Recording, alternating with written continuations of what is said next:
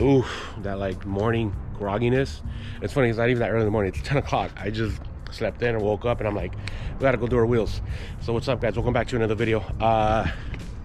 Yeah, this is gonna happen. So I need to figure out how that is gonna go in there. Good thing is there's a lot of room in here, somewhat. So I think I'm gonna put the tires in first, and I'm probably gonna put 2 boxes in there, and then I'm gonna put 2 boxes in the trunk of my car.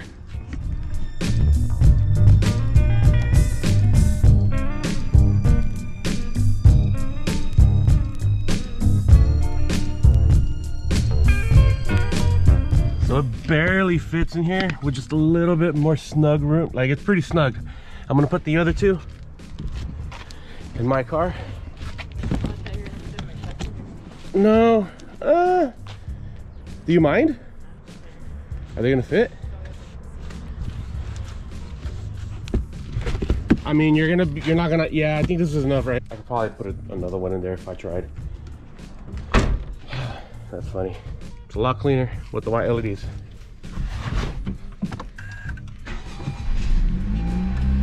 All right, so we're pretty much ready to go. She is good. Just making sure she was able to see through the rear mirror. And yeah, so you know, I do hate how my hair is, because it's really long from the top, but whatever, it's how I wake up. So we're gonna go ahead and get it mounted, and we're gonna go ahead and then we'll do a walk around in it. So don't skip ahead.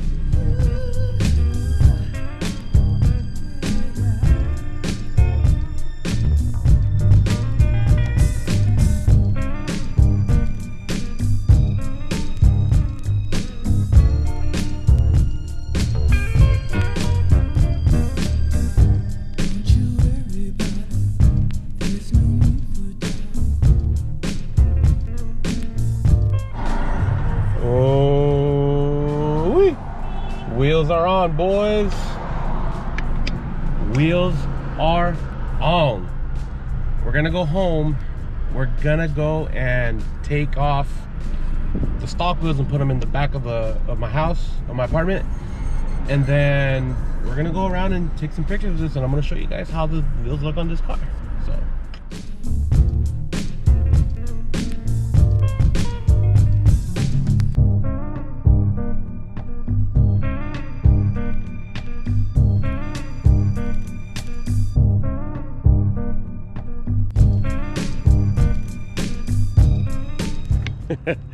All right, so these are the wheels I got on the car. These are Enkei TS5s. These are 18 by 9.5. I went with 255 by 35. 18s, obviously. And this is how it looks. Swap that up.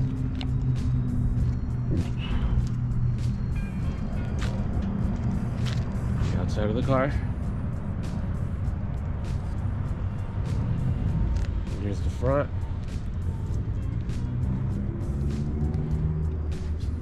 I ended up going with a gloss finish, gloss black, because I feel like the gloss black really matched the front and the accents of the bumper.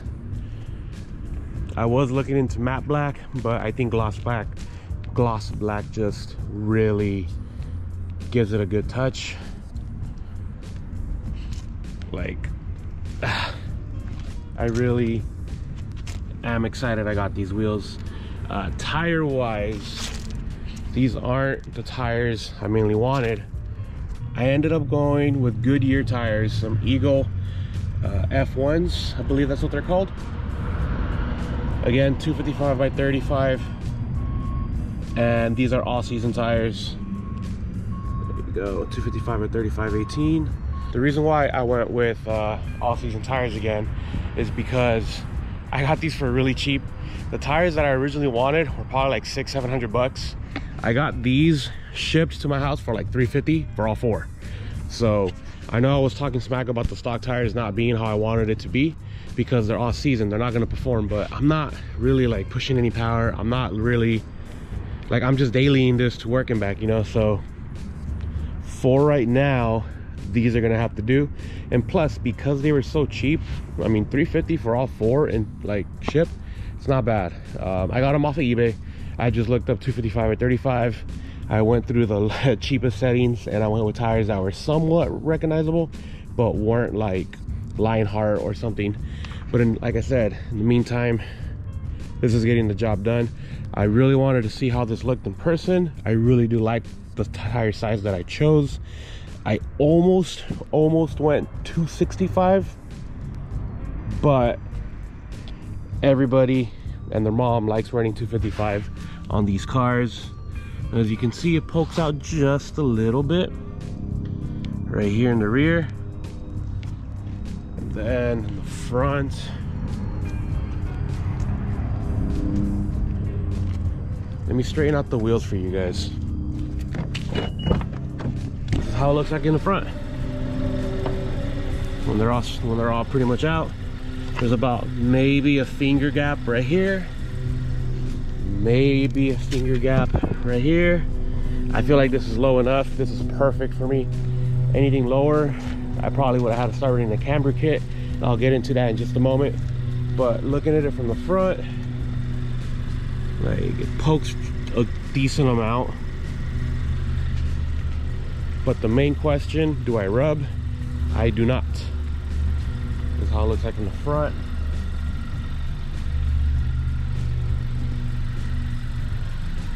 So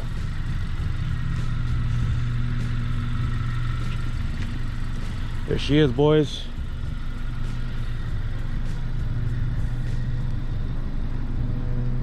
This is how the car looks. This is how she sits. Now I gotta get rid of that exhaust, but within time. Now, a lot of people were, I did some research, a lot of people were saying you don't need a rear camber kit on this car when you're lowered on Eibach springs or D2, that they've been running it for miles and miles and miles, tens of thousands with D2 and Eibach Sportlines, but you will get uneven camber wear. So if you look at it from this side's a little bit more negative cambered. When you look at it on this side, this one's like less. Is that's how my camber specs were when I got my alignment done. When I got the springs on, I had them rearrange the alignment, so I'm gonna have them tweak with the stock alignment how it is. That way I can be even, and then eventually I'll probably end up getting some Eibach rear camber arms just to have everything match. Quick story about these wheels. Enkei TS5s. These were the wheels I wanted to get back in the day when I had my Scion TC. A lot of you guys know, a lot of you guys don't know, but I used to have a 2012 Scion TC way before I had my black Civic. That car got totaled. I was pretty much ready to boost it, and this was way before YouTube too. Like, I don't know why I didn't start YouTube back in the day with that car. I didn't start until my black 8th gen, but I was pretty much ready to boost it. But then I was like, you know, do I buy a turbocharger for it or do I buy wheels? My lady said, you know what, give it some time. And on my birthday, the car got totaled, and these were the wheels that were on the list for that car. I always talked about getting RPF ones. I always talked about getting Graham Light 57DRs, the CE28s, I think that's what they're called, some other A's, and then wet sport wheels. What else? Volk TE37s. Like, those are all amazing wheels, but I feel like these wheels are so overlooked. A lot of people don't really get them because a lot of people prefer more spokes on these kind of cars, which more spokes do look good, but these 5-spoke wheels look, I think, just look amazing, just as amazing on this car. I do need to give her a good wash, that way everything's all cleaned up and ready to go. Because as you guys remember, the last couple days here in SoCal has been windy as hell. But like I said, I was looking into those other wheels, but I got lucky with these ones. I got these off of kseriesparts.com. I think that's where I got it from. And they were all 25% off. each wheel. So originally these wheels cost 360 some, maybe a little bit less. I got these for $256 a rim. So overall I paid like $1,050 for all four. Now that's a no-brainer. I was looking at the gram lights and I was looking at like $1,500–1,600, and the specs and size that I wanted and the color, they were sold out. So I settled for these ones. I remember I saw these pictures on the website and I said, you know what, I remember these, I'm gonna pick these up for the car, and that's what I did. So again, I feel like these Enkeis are so overlooked. Everybody always goes with what the flow is, but considering everybody and their mom has gram lights and they look amazing, gram lights look amazing on this car, they just flow with it. But something about these wheels, don't worry about the car's dirty, but something about these wheels just, I feel like they smack. They look really, really good. Again, I don't rub. I am lowered on Eibach Sportlines, for those of you that are new to the channel, for those of you that don't watch it. But I was gonna get D2, but then Sportlines, I feel like they were perfect because they're not as low as D2. What is next for the car? Honestly, the front is not as aggressive. I mean, the biggest thing I like about these cars are the front. I love how the fronts look, but to make it more aggressive, I'm gonna need to start looking into a lip. Now the lip that I want is the Greddy carbon fiber lip, but that's like $600–700. I could buy my intercooler, I could buy my exhaust, I could buy something, you know, like with that money you could buy something else. So I'm probably going to be looking into my other options that are out there, just so I can make the front look a little bit better. But before I get the lip, the car is pretty quiet. I am going to be looking into getting an exhaust. As you guys know, in the 8th gen and in the K series platform, 4-race exhaust has been my go-to and has always been my top recommended for people asking, what have you done to it? What do you recommend? Something loud, something good, and everything else. They just released not too long ago the 4-race exhaust for the 10th gen. Now, I have yet to hear any sound clips, but it's 4-race. I know it's gonna sound good. So I'm most likely gonna be looking into the 4-race exhaust. I'm gonna be contacting them, seeing if they have any sound clips, because I really want to hear it in person before I pull the trigger. Get something going with this car, because this car is way too quiet right now. After the exhaust, I am going to be getting the intercooler from PRL because it is carb legal, and I'm not doing it because it is carb legal. I am doing it because it does not need a tune.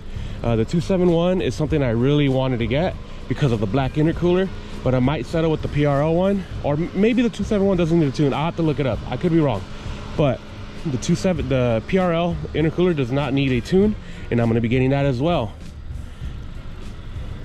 After I get my exhaust, intercooler, and the lip, then I'll start looking into K-tuner. That way I can get the K-tuner, the front pipe, and the down pipe all at the same time. I don't want to get some K-tuner now if I don't need it. Yes, I know it's going to wake up the car, but for everybody asking why I haven't gotten K-tuner yet is because I'm enjoying the car as it is right now. I love how it is. I'm not power hungry. I drove an NA Civic for the last 5 years.